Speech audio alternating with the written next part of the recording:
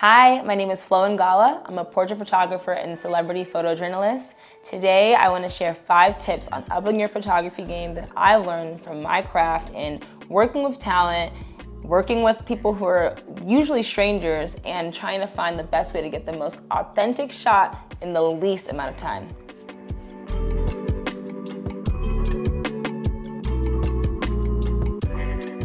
Tip number 1, conversation is key. So we all learned that it's not what you say, it's how you say it. And then we're also taught that a picture is worth 1,000 words. So what do you say when you want to get a picture worth 1,000 words? I feel like in my experience, I always love to approach new subjects, strangers, or talent with conversational tones. Sometimes I'll go and introduce myself personally, I'll give a compliment, I'll strike up a conversation. I think it's so important for the person, the subject in front of your lens to be comfortable with the photographer, and a very easy way to bypass some of the awkwardness that already comes from being on set is to strike up a conversation.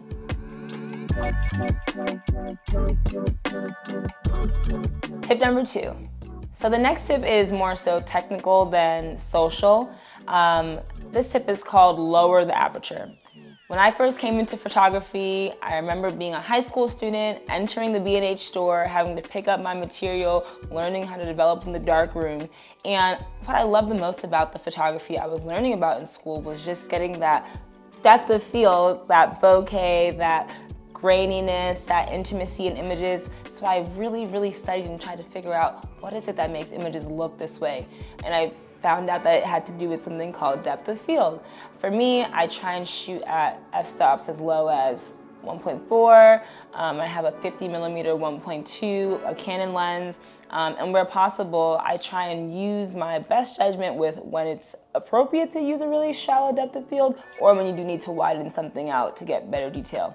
But a lot of times when you're capturing portraits of a person, I think that if it's a street photograph or a headshot, that low depth of field, that lower aperture really gets you that feeling of closeness and proximity, almost like what the natural human eye would do if they had someone right in front of them. I just crossed my eyes. But yes, that's my tip number 2.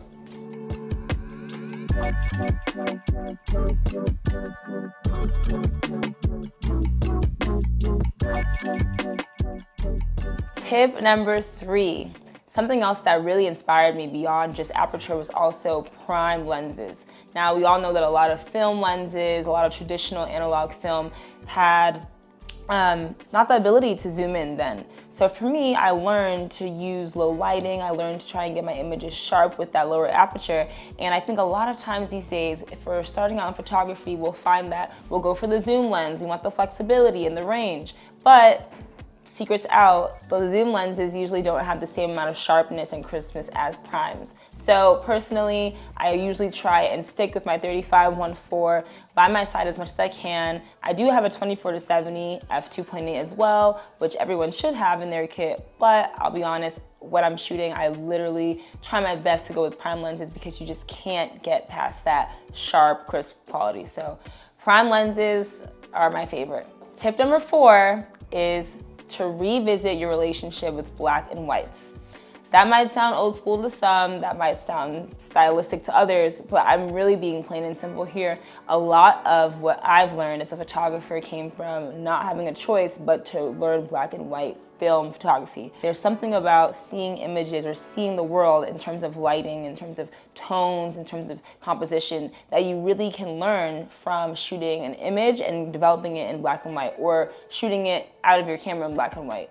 I feel like one thing that I love about photography is, the eye. Of course, people have different reasons why they like people's photos, but for me, it's all about seeing if people are really getting that decisive moment, right?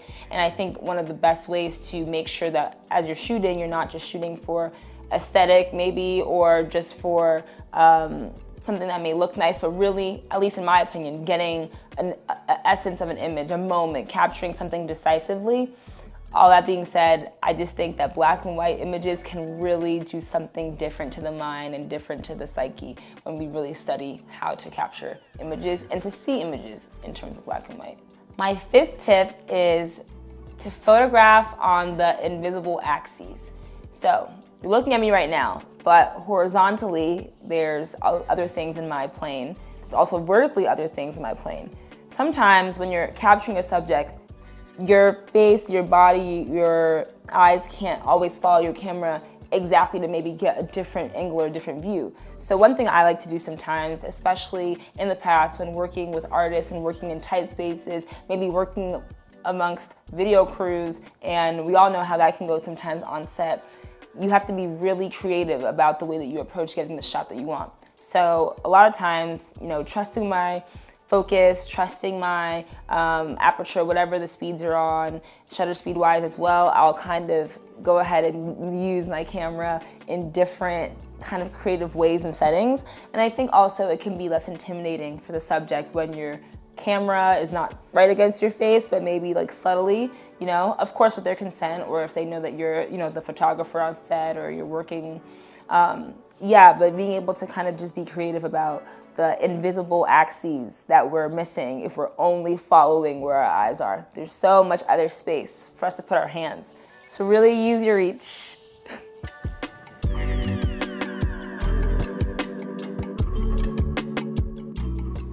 Bonus tip. Fake laughter is something that I like to use sometimes to get my subjects or a group of people kind of awkwardly laughing. A lot of times you'll find that when people are faking laughing, they'll start laughing at themselves laughing.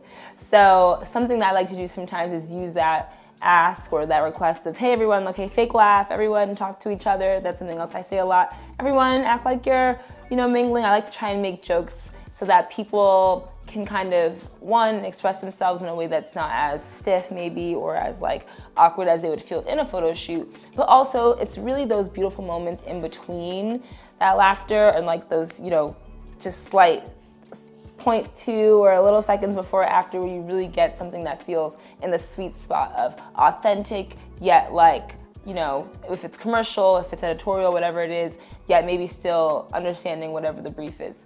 And a lot of times, of course, it's most important to make sure you're getting the real laughter and authentic laughter when you can.